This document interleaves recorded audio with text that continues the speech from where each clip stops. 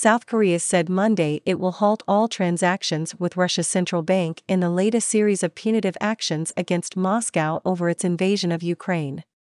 The foreign ministry said in a statement it had decided to ban all financial dealings with the Central Bank of Russia, considering the international community's financial restrictions against Russia. It did not provide further details on the scope of the move, saying more coordination with related agencies was required. South Korea's decision comes as Western governments, international sporting organizations and a growing list of major companies have worked to isolate Russia, leveling punishing sanctions over its globally condemned attack on its neighbor.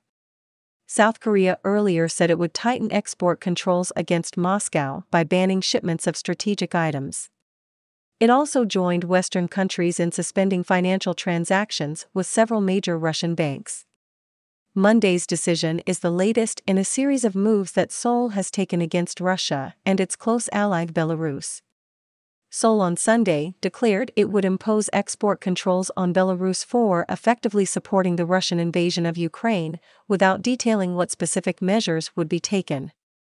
Samsung Electronics, the world's largest smartphone maker, also announced over the weekend it had suspended all shipments of products to Russia due to geopolitical developments.